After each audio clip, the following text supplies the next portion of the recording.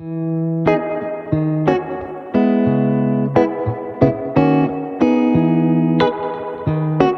guys, welcome back to my channel, or welcome to my channel if you're new. Hi, my name is Richie and I'm so glad that you're here. This video, as you can guess from the title, I'm going to be doing my April TBR and I'm going to be using my TBR prompts jar again. I'm so excited to do this. I haven't done this in a while. I feel like I haven't done like a TBR video in a minute, and I usually have been doing them like every month. Even if I don't stick to my TBR, I still have been doing them every month. So I'm really glad to be able to do it again and kind of get back into it. I feel like the start of this year has just been so crazy busy for me that I've just barely gotten time to read, and it has been severely hurting me because I just know so many good books are coming out this year, and there's so many good books that are like on my like mental TBR, if you will, and also my physical TBR. Like my bookshelf is packed to the brim with books and things that I haven't read yet, and I am gonna get another bookshelf to go here because I kind of want a bookshelf with books I've read and another one that's going to be kind of like my TBR bookshelf. I don't know, that's kind of my plan, but I thought I would do a TBR video because I do want to kind of get through my physical TBR. So I already have a lot of books that I've been buying since last year, and with all the fun new releases coming out this year, I just want to make sure that, you know, I'm not just neglecting the books I own and just buying new books and like all of that. I think I'll also probably be doing a little bit of a book unhaul sometime soon, probably in the next few weeks, because there's definitely some books in my shelf that I just will not end up reading. I kind of bought them when I thought they were kind of trending and I was like getting a lot of opinions about them and I was intrigued by them, but now I just don't think I'm intrigued or excited by them at all, and I don't want to just keep books for the sake of keeping books as well. And yeah, I think I'm going to do that and then donate some books as well, something like that. But I want to do a little bit of a book unhaul because definitely have a lot of books in here that I just don't know if I'm going to read. Anyway, stay tuned for a book unhaul at some point. But in this video, we're going to be doing the TBR jar chooses my April TBR. I think I'm going to choose 6 books this month, and hopefully I stick to my TBR. I have bought some books recently, so if I add some newish purchases, then it will make me more inclined to read my TBR for the month. So anyway, I'm going to stop yapping and let's just get straight into it, and we'll choose the prompts. I've added some new prompts as well, so hopefully we get some new fun exciting ones. The first prompt that I have is a book that matches the current season, and I live in Australia and we're going into autumn, or we're in autumn basically, so I'm gonna look for kind of like an autumny fall book that I feel like will go with the vibes because it's been getting very cold here in Melbourne. It's been freezing. I think I'm gonna go with like a fun fall kind of themed book. Don't know, I feel like a fantasy would be really good here. I think I'm gonna go with Truly Devious as my first book on my TBR. It matches the current season of being in like fall. All I know about this one is that it's set in an academy and there's some sort of murder that's happening, and it's kind of like a gothic academic, like dark academia vibe kind of book, and it's like a mystery. That's just a fun little read and I feel like it's bringing the crazy vibe. So I think I'm gonna add this as the first book on my TBR. All right, let's do the next book. My next prompt is a book set in a small town, and I feel like this is perfect. I think I know exactly what I'm gonna keep this like prompt for. Pre-ordered Elsie Silver's new series, like her first book in her new series in Rosehill, and that's obviously a small town set in sort of the same universe as Chestnut Springs. I'm really excited for that book and I love Elsie Silver. Been on my channel and you've heard me talk about books, you've probably heard me talk about Elsie Silver's and the Chestnut Springs series. It's one of my favorite series. I've read all of them and it's like the only series I've ever fully completed. I think the first one is called Wild Love. I pre-ordered it and it should come out on the 9th of April, so I feel like that is definitely a book that's on my TBR. Like I know I have so many books that probably fit in with the small town prompt. I just want to save that for Wild Love and for Elsie Silver, so I'm gonna save that one and I'm so excited to read that. Like I've heard so many good things already, people who've gotten arcs, and it just seems like it's really fun and I just love her books. Like there's such just a fun, easy, quick binge. So I think I'm gonna save this for that. That's my second book on my TBR. The next prompt is a book that you think will be a 5-star. I think this is gonna be a fun little prompt because there are so many books that could potentially be 5 stars, but I just have no clue. And I have not had my first 5-star of the year yet. Like I feel like I've gotten close. Like I've gotten definitely books that are like good reads, but they're just not hitting it like that exact way that a 5-star read usually hits. So I honestly have no idea. So I'm gonna have to have a quick look because I don't know what could be a 5-star. Okay, I'm kind of going between 2 books for this one, and they're both pretty opposite, pretty different. One of them is a YA book, which is better than the movies. I've seen, again, so many people talk about this over the past like 2 years now. Like, it's been a long time, and I've seen people literally rave about this book. This is like people's all-time favorite rom-com, 5-star read. If I'm in the mood for something fun, this would definitely be. It just seems like it's Lynn Painter's best book, so I'm really curious about this one, and I feel like it would be a 5 stars because I love a good cheesy romance.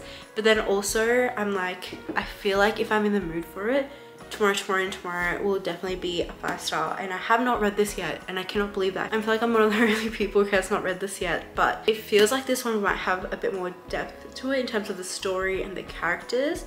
But I have heard in Better Than the Movies that there's like a lot of talk about grief and stuff, so I really just don't know. I don't know which one is going to be a good 5 stars. I think I'm just gonna add Better Than the Movies to my TBR. I really want to read Tomorrow, don't get me wrong. If I get through my TBR, I might read it and I might pick it up, and let's see if we even stick to my TBR firstly. But I think, I don't know, I just saw a video of someone talk about it today when I was watching some YouTube, and I feel like I think I might like this a bit more, just like in the mood that I'm in right now.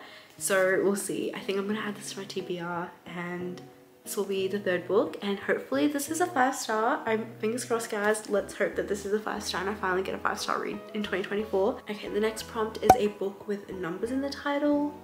I don't know. What is a book with a number in the title? Okay, I don't have any books with a number in the title, so I think I'm just gonna go with another prompt because that's obviously not gonna work for me. So let's choose another prompt. My next prompt is a book with a green cover. Okay, I feel like I don't have that many green books that I still have yet to read. I've got The Maid by Nita Prose. I know this might be a little bit of a stretch, but it definitely counts because the cover is green because of the grass and everything, as you can see.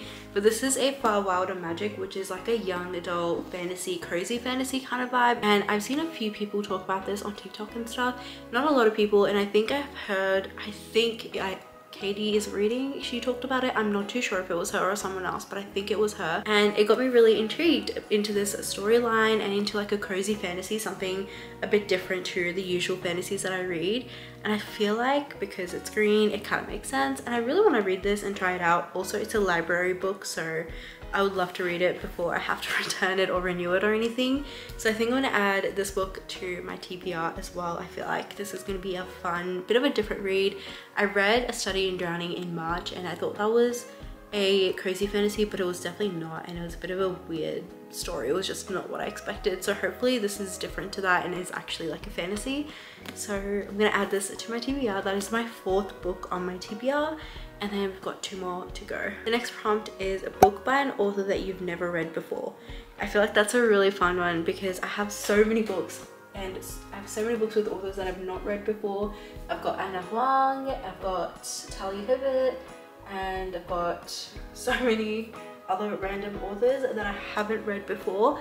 I honestly don't know what to go for here. I am very curious about a specific book that I've recently bought. I think this is a book I'm going to choose for this one because I've not read anything by this author, Bryn Weaver, and it is Butcher and Blackbird. I've heard so many incredible things about this book, although people do say it's gory, which I'm kind of fine with as long as I'm not seeing the gore visually.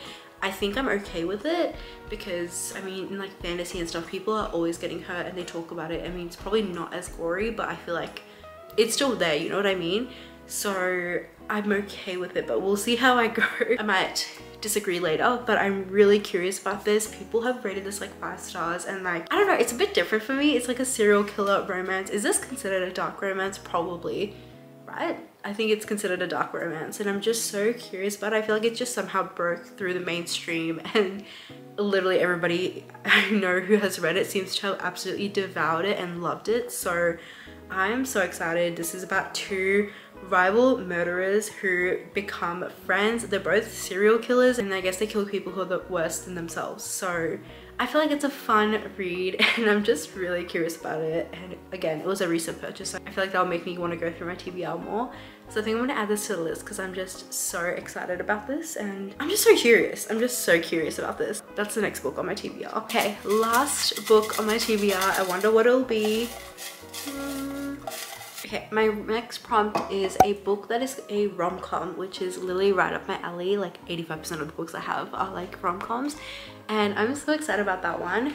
A rom-com, I think the first thing that came to my head, which is super random, is When in Rome by Sarah Adams. I have not read this book and I was really meaning to last year. I did start it and I kind of soft DNF'd it because I was reading something else at the same time, and then I ended up reading that one and I kind of forgot about this one. But I did enjoy it when I like started reading it because I thought it was really cute, like the meet cute and the setup and everything. I might restart it because I can't remember exactly what happened. She's basically like a pop star and then she needs a break. She drives off and she goes to this random place, and I think her car breaks down and someone like helps her, and then that's become their like little meet cute, and that's her little love interest, and he's like a small town baker, something like that. And I feel like this is gonna be a fun little read. I feel like everyone who's read it basically said it was just a fun, cute little rom-com. And I think it just gives off that vibe. Like, especially when there's cute little meet cutes like that, I feel like I'll always just envision a perfect like rom-com in my head. And it's playing along as I'm like reading the book, if that makes sense. So I think this is gonna be the next book on my TBR and the last book for April. I feel like this is a fun way to kind of say bye to the warm weather, which I think is slowly going away here in Australia. So yeah, this is the last book, the 6th book on my TBR. I'm so excited. These are all the books on my TBR for this month. Got When in Rome, Butcher and Blackbird, A Far Wilder Magic, Better Than the Movies, Truly Devious, and also Wild Love by Elsie Silver. I'm so excited for that one, and I'm excited for all these. I just feel so excited to read again because I feel like I have more time now and things are just like kind of coming down and I'm settling back into my routine and everything. Not that I was like traveling, but things just have been really full on, and I don't know, I just like need a break. So anyway, I'm just excited to kind of fully get back into reading. I'm excited to get on the shelf, and I'm just excited to see how like all the book stuff is going to continue this year. There's so many fun releases coming out and I'm so excited to just read them, especially like a funny story coming out later this month. I'm so like beyond excited for that one. I've ordered a signed copy. If you want a signed copy, go to Booktopia because I think they're doing a pre-order of a signed copy of a funny story, and it's only like a few dollars more than what the actual one would cost anyway when it first comes out. So if you're in Australia, definitely check that out. But anyway, I'm gonna end off the video here. Thank you guys so much for watching, and I hope you guys enjoyed this little book video. I'm so glad that you've stuck around and watched the whole video. Make sure you subscribe to my channel and like this video if you haven't already. But that's about it. I'll catch you guys in the next vlog. Bye!